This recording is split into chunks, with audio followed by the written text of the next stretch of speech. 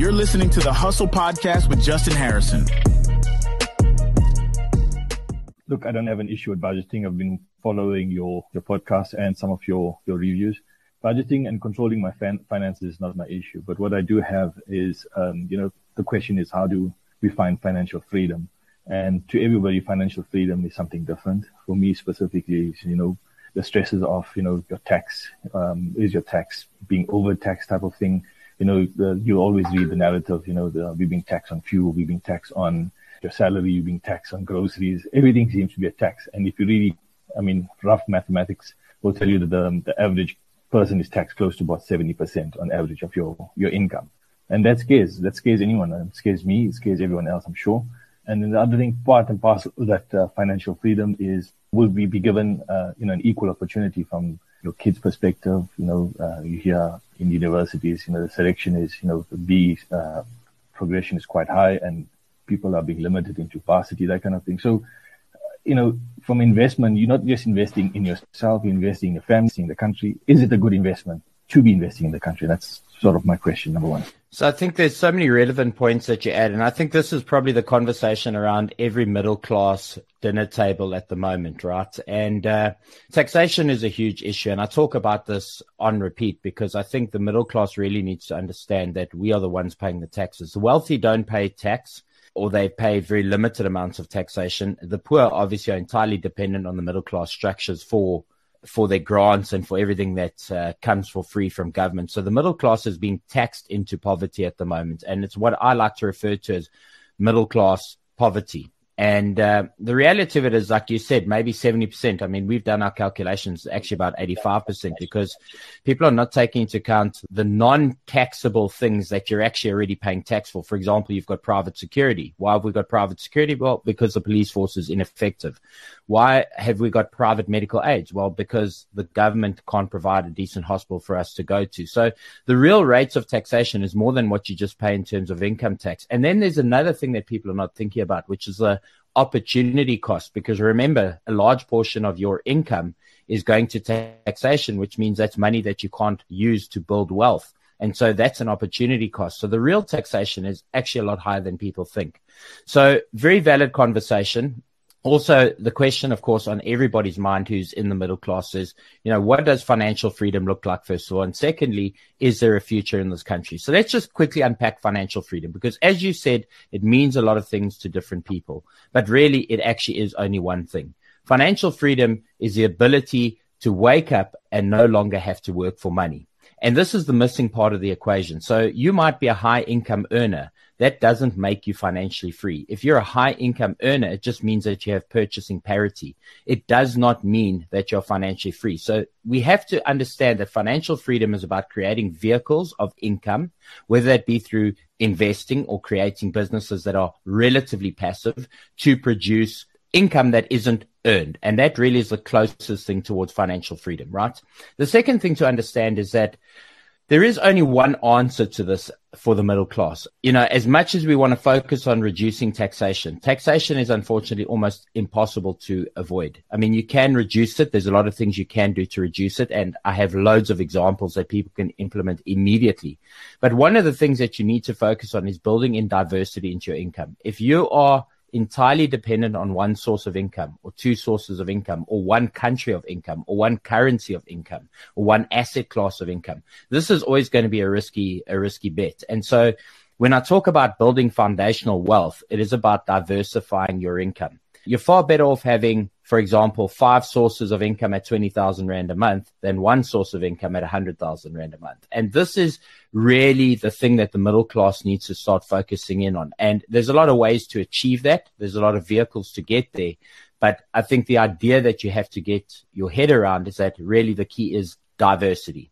As to your question around the future of South Africa and, of course, the stability issues here and all the things that we as the middle class like to talk about and worry about and concern ourselves with, here's the bottom line. There is no country on earth that provides a perfect environment. It's simply a case of using a weighing machine and figuring out where you get treated best for specific things. And we'll get into a deeper part of that conversation, I think, as we go into this session, because you probably got more questions around this. But I think it's important to understand that your risks are infinitely increased by not being diversified. And that stems to every aspect, whether it be taxation, whether it be income, whether it be where you educate your kids, whether it's how many passports you hold. All of these things is about risk and diversification. And so when I talk to the middle class about building wealth, I always say, look, your biggest asset is earned income, because earned income is what's going to get you to the non-earned income. And so it's very important, as you said, you're really good at budgeting, all of that, but it's really important to understand how to allocate the extra monies you have in order to build up diversity. And so, I think for the middle class, the obvious one to start looking at is taxation. If you're employed currently, I would highly consider looking at a contracting agreement between yourself and the company, because you can register a business, you can claim a lot of things that you wouldn't be able to claim in your personal capacity, and thereby reducing your taxation. If you are self-employed already, or you perhaps have a business, there's a lot of things you can do in terms of structures you can't do away with tax completely, but you can highly, highly, highly limit the amount of tax you pay. And this is why I say the value of having a good accountant, more specifically actually a tax consultant, is worth its weight in gold. And not a lot of people want to spend money on tax consultants because they see it purely as an expense. But the truth of it is a tax consultant is there to save you money. And I can tell you, I've spent the last 9 years disinvesting from this country. I've spent the last 9 years making sure I have an internationally stable portfolio and set of income. And that has given me huge peace of mind living in this country. I would be very scared if I was an individual living in this country, earning in this country, and entirely dependent on the system. And of course, paying up a major portion of my income in taxes. Sure. And I think, to your advice, I mean, I've already taken steps to do some of what you mentioned already. I mean, from a tax perspective of, where earning, I'm already a contractor. I've done some steps to remedy that. And that's part and parcel of what I've been doing. Also divested into other areas of business for additional sources of income. Yep. But I mean, now the next step is, where do I evolution to, right? What's the next step? And I think that's the follow on to my next question. If we can jump to that, if I have to invest in foreign markets, in foreign lands, where do I begin? Because I mean, you've always got this fear. You're not even sure what's happening in this country. How would you know what's happening in a foreign country, right? I mean, is your investment a safe investment? I mean, do they have con sharks and that kind of thing in those part of the world, in those borders, So those are kind of fears that you have. And I think I've never been one to be a big risk taker. And that's my fear right now. It's how do I take the next step? And I think that's for me, the biggest leap is to go into the next one. Is what do I do? Let's put it this way. In this country, I've invested in 2 other portfolios, additional 2 other streams beyond my salary that I earn. But it's now taking the evolution, and that's what I need assistance for. So there's a couple of things to unpack. And I think, again, my outlook on investing is potentially very different from the normal financial advisor, because I'm driven by completely different factors. I'm an entrepreneur. I'm a business person. I've worked really hard to acquire capital. And so for me, when I invest, I make a very controversial statement that not a lot of people necessarily understand, but you don't invest to make money. So what I mean by this is it's really a mindset shift. You invest to preserve capital. And when I say preserve capital, it's not about making sure your capital stays at the same amount. It means that to make sure it has the same purchasing power years from now. So if you have R1 million today, because of inflation, that R1 million buys you much less next year. So my first objective when I invest is not to double my money. My first objective is to make sure that the capital that I've worked so hard to acquire continues to have the same purchasing power. In other words, beats inflation through the investments. When you take that investment approach, it's a completely different way of saying, I want to go into the markets and make money. And so I encourage people to go back to the basics of finance, which is you have to acquire the capital first. So you've got to set up as many potential income streams as possible. If you want to truly obtain financial freedom, it's not just purely about capital allocation. You've got to acquire the capital to allocate the capital. So I always say to people, knuckle down and focus a bit harder on earning more income from more sources, because that's going to give you ultimately what you're looking for. Once you've got the money, now the question becomes, where do you put the money? And so with that mindset in mind, I look at asset allocation very different from everybody else. First of all, I don't use brokers because brokers' fees, just 1% in brokerage fees over a 20-year lifespan of an investment, will give you 1/3 less on your investment over 20 years, just 1 percentage point. That is absolutely frightening when you think about how it absolutely erodes the wealth of the middle class. And so then you have to ask yourself the question, well, if I take my money to a broker, where is the broker going to invest the money? Whether it's an onshore investment, offshore investment, have a look at where they're allocating capital to. It's the same places you can allocate it to by yourself, by self-investing and pay no fees on it, right? And so let me tell you where they allocate. They go into the top 40 stocks on the JSE, Satrix top 40. They'll go into the S&P 500. They'll take an ETF that tracks a specific industry sector because they understand diversity is the key to a successful portfolio. They won't go and buy single stocks or single shares. If they're investing in real estate, they don't physically go and invest in the real estate. They invest into assets that underpin the real estate. So, for example, they'll open up what is known as a real estate investment trust, as opposed to going and buying the actual physical property. Has the same benefits, but without all the headache. So there's a lot of things that you can literally look at what the brokerages do and just copy and paste for your own life without paying the fees, because this is exactly what a broker is going to do. And then as to your question, to diversify outside of the country, I'm very well traveled, 77 countries, and I haven't gone for leisure. I've gone to build businesses. I've gone to look for plan B, C, D, E, and F if this country goes down the shitter, right? This has been the sole focus of the last 15 years of my life, is building diversity into my life model. And so I can tell you that there is no perfect country on earth. There is no perfect form of governance on earth. There is no perfect currency on earth. And I can tell you, I don't have all the answers. I don't know which is the perfect asset to invest into. I don't know which is the perfect country to invest into, but I do know one thing with absolute certainty. The only thing that is going to safeguard the individual investor is diversity. And so you should be in multiple currencies. You should be in multiple assets. You should be in multiple markets. It's not good enough just to invest in the JSE. You should also invest in the S&P, the NASDAQ. You should also invest in potentially some of the more developing markets like India. There are lots of opportunities out there. It's just understanding how to structure your portfolio. And this is perhaps the key discussion, is sitting down and understanding your stage of life. So for your stage of life, are you more on the growth spectrum or are you more on the preservation spectrum? If you're leaning more towards growth, you're obviously going to take slightly higher risks. If you're more on the preservation side, you're going to take less risks and you're going to look for capital security. And so when you go to the market with these questions in mind and knowing and understanding what your risk profile is, which you don't need a broker to do, you know where you're at. You know how long before your kids are out of school. You know how long you're going to go before retirement. If you ask yourself the question, you will have the answer. And then based on that, it comes down to how much do you allocate of your portfolio to risk and how much you allocate your portfolio for preservation. So as an example, in my 30s, I was all risk, right? And as I've moved towards my 40s and my mid 40s and my kids are sort of at their midway point, I now have got a much more conservative view on my investing, but I've also acquired the capital to be more conservative. So it really is about understanding what you want to get to. And then perhaps the biggest piece of advice I can give everyone, and you alluded to this in your question, is you don't know exactly which market to trust and you risk adverse. And here's the thing. Don't invest in anything you don't understand.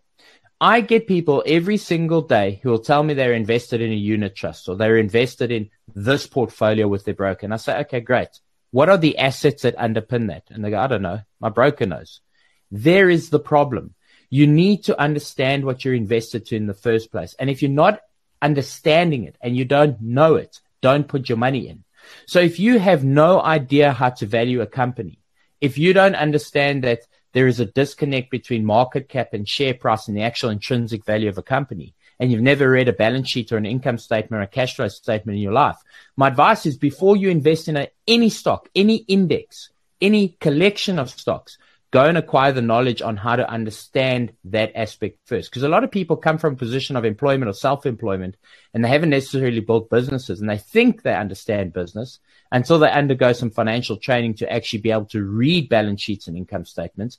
Then only are you ready to actually start investing that kind of thing. If you've never owned real estate for investment purposes, Go and acquire the knowledge first. Do some time acquiring the knowledge before you invest in any funds that are underpinned by real estate. If you don't understand commodity cycles and you don't understand the macroeconomic impact of these different commodity cycles, before you go and buy gold and silver, make sure you acquire the knowledge first. So, and this is the problem with the middle class, because the middle class assumes because they've gone to school, they've done accounting at school, they've done some economics, they've read a couple of articles, they understand money. And the truth of it is the global economic cycles and the macroeconomic pictures play down directly into your individual investments, and you have to understand that stuff. I think you're spot on that advice. No one teaches you when you come back from a schooling system of what to do with your money, how to invest, or economics, like you mentioned, understanding commodities, what happens, the life cycle of commodities, etc. I mean, you just know gold is mined from the ground and sold onto the reserves, and off it goes. You invest in whatever. That the minutes going to my areas of business, that's what we fail to understand and realize. Some of them, or some of us might be quick enough to snap onto that information and use it to the advantage, and well and good. But for the majority, I think it's understanding and how what happens next is what we need to grasp onto. And I think that's something that we all need to learn at some point. And I'm glad that you started something like this in your program, because it gives everybody an equal opportunity, and that for me, it's I'm enjoying that journey as well. So I've been following you for quite a while and following the journey. Sometimes you give snippets of advice, and it's good advice, and we enjoy it. And I've put some of it into practice already, and that's where I am at my point. So yeah, thanks for that, Justin. So the last one, obviously, what I asked for is, how can I make my money grow, right? With South Africa kind of falling short right now and disappointing us on the power front, disappointing us on the government and the way they run the country, what can I do to create, it's more or less leading to your point of number 2, but a safe haven, right? So, there's no real safe haven. Everyone knows that. But you kind of alluded to this in point number 2, but if you had to give somebody, quick and nasty advice of, focus on other countries or whatever it may be, what would that be? So first of all, I would say, again, the same thing I said earlier, diversity is your biggest insurance when it comes to wealth preservation and pretty much any sovereignty in the world. Diversity is everything. You should hold residencies and potentially passports in multiple countries. You should, and I lead with that one because it's one that people can relate to easiest. The second thing I would say is that in terms of money, to understand that holding cash is the riskiest investment of all, because you put your money in the bank account, you're not beating inflation, the real inflation, not government quoted inflation. I like to refer to it as Woolworths inflation. If you go to Woolies a year from now, I promise you it's not 5.3% or whatever government quotes at the time. It's going to be 10 to 15%. So diversity is your friend in terms of looking for a safe haven. There is no country that is a perfect safe haven. America is a mess. The UK is a mess. South Africa is a mess. Pretty much everywhere around the world is a mess right now. And it is a result of many decades of terrible financial decisions within the global economic system, which is coming down hard on the middle class globally right now. The middle class in the next decade faces the biggest onslaught in recorded history in terms of erosion of purchasing power. So I think if you're asking me for what would my quick and nasty advice be, the first thing I'd say is think very carefully about how to generate income outside of South Africa, because South Africa is we're in serious trouble. We've become a net importer of just about everything. We have a deficit in trade, and that ultimately is going to lead to a big recession here. And a recession here, I have no question in my mind, is going to stir the masses in a way that we've never seen in our lives before. It's going to bring about real pain. And unlike a lot of countries across our borders, we have yet to truly experience a revolution in this country. And our people, unfortunately, don't understand the impact of the choices and the words that they're using. The other African countries are perhaps a little bit further along in their journey because they've discovered that pain is not where you want to be. You want to avoid those things and figure out how to make the economy grow. We're trying to take the same pie and slice it up till everybody's fighting over crumbs instead of putting new pies on the table. And so you have to do what our government isn't doing. You need to put more pies on the table for yourself and your family.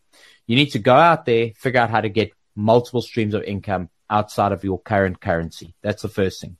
The second thing is as to where do you put that money? I hold the strongest opinion right now that you should not have anything more than 50% of your net worth in this country. And 50% is a very high number. That's actually dialed up. I say 50% because I think for most middle-class people, doing anything less is going to be quite difficult because they have to live and they have to survive in this environment. But I would say for the average person, try and aim to have 50% of your money in other markets. Which other market doesn't matter. You've got to diversify and spread it around. Then I would say in terms of capital allocation, you should keep 20% of your net worth in liquidity, meaning that that's cash that's available, medium of exchange to trade and buy things and invest into something as it comes available. The remaining 80%, you should, depending on your age, depending on your sort of risk profile, you should say, okay, a portion of that should go to hard assets like gold, silver, because gold and silver are going to hold their values. No question about it. They have real tangible uses in the world. It is a store of wealth to a degree, but it isn't necessarily what I would call an investment, because an investment for me does three things. It has preservation of current value. It has appreciation, future value above the current value. And most importantly, it cash flows. It produces some utility of value. Now, gold and silver do two of those three things, but it doesn't cash flow. And that's why I like to invest into dividend stocks, because regardless of what the stock price does, regardless of what the sentiment around a company does, you continue to earn a share of profits. And so I highly recommend people have a portfolio of dividend stocks so that you share in the profits of a company, irrespective of what the share price does. And so if the share price, dips by 50% in the next year, it really is not going to bother you because you're earning a share of profits, provided you make sure the companies you invest into are profitable. And then after that, I would say you also want to take some of your money and invest into things like bonds in the bond markets. Like in South Africa here, we've got a thing called RSA retail bonds. It's an investment that's underpinned by government. It's just basically a way for them to generate capital. So they're taking capital from people and investing it on their behalf. And you get a really good return for it, right? So these are the sort of things I'd look. I'd also look at alternative investments, because there's a lot of alternative investments out there that are really good. So, for example, things like crowd-funded projects, crowd-funded farming, crowd-funded businesses that are starting up. There's a lot of great alternative investments out there. But in terms of the percentage allocations, it again is going to come down to your profile. How risk adverse are you? What is your stage of life? And so you need to break it down accordingly. But for me right now, my asset allocation looks like this. I've got 20% liquidity. I've got 40% in preservation type investments. And the other 40%, or actually 30% is trying to beat inflation pretty hard through cash flowing assets. And then 10% I've got in speculative investments. And so when I talk about speculative investments, I'm talking about things like cryptocurrency. I'm talking about early stage companies that aren't yet producing profit. So I know for a fact I'm risking that money, but that is part of my strategy, to risk some money, knowing that there's a high probability I'll lose that money. So I don't lose sleep over it, but I'm swinging for the fences. So that's my asset allocation right now. And if you looked at my asset allocation 6 years ago, it was very different to where it is right now. I had more risk in my portfolios than I currently have. And so the last piece of advice I'd give you is have a look at some of the good investment platforms out there. And I'm not talking about these Forex day trading nonsense that pops up all over the show. I'm talking about things that are presented by like Charles Schwab, Citigroup, like the institutionalized platforms that are really good, places like Interactive Brokers. You can go and create portfolios on there and invest internationally from a single portfolio. And that's the kind of thing that you should be looking to do. But there is a risk attached to that as well. Because it is so easy to invest, it almost becomes like a game, right? It's almost like day trading in a way. And so, again, I encourage you to do the foundational work first, which is to truly understand the assets, the markets that you're going into. If you're going to go into India, as an example, please make sure you understand the economics of the country. Yeah. So look, to your advice, I mean, like I said, I have been listening to you, have been doing very similar. I've been making notes while I've been chatting to you. So to remember some of these things, right? Because I mean, The problem I have, or I'm speaking me specifically here, is I've done a lot of investment in this country. I haven't done anything out of. And this is my journey now. It's to now start looking outside. Very much like you, I'm in a journey or stage in my life where I'm not risk adverse. I'm more cautious in the way I want to do things. So I do want to spread my portfolio out of this country a bit more, but be more cautious in my approach. So listening to you, I've been noting what I need to do and how I need to look at this slightly differently from what I've been doing in the past. And it's time to step up a gear, I think, for myself and start making a change. But if I look at what you said, I mean, you've done 20% cash, 40% preservation, crowdfunded and resource intensive areas that you've invested in. I think those are the areas I need to follow suit, right? I mean, it makes sense. It's just that when you think, you always think twice and you second guess yourself. Is this a right move? But when you hear it from somebody else who's done it, I think it kind of also motivates you to a certain extent to, go and do this research, go and understand what's going on. There's more out there. And that's my stage right now. It's where I am at right now. And for that, I have to thank you for that, because, I mean, you've opened different pair of spectacles for me. So that's for me in a positive side for me. Absolute pleasure. In this season, we have focused in on people's personal finance questions. In the next season, we've got some really exciting stuff coming up. We're going to be focusing on small businesses. So if you are enjoying the hustle, please make sure that you hit that subscribe or follow button so that you never miss any of our future episodes. And also, please leave us a rating on your favorite podcasting app. This episode was brought to you by MoneyTribe21.com. If you enjoyed this episode, be sure to follow and subscribe on your favorite podcast platform.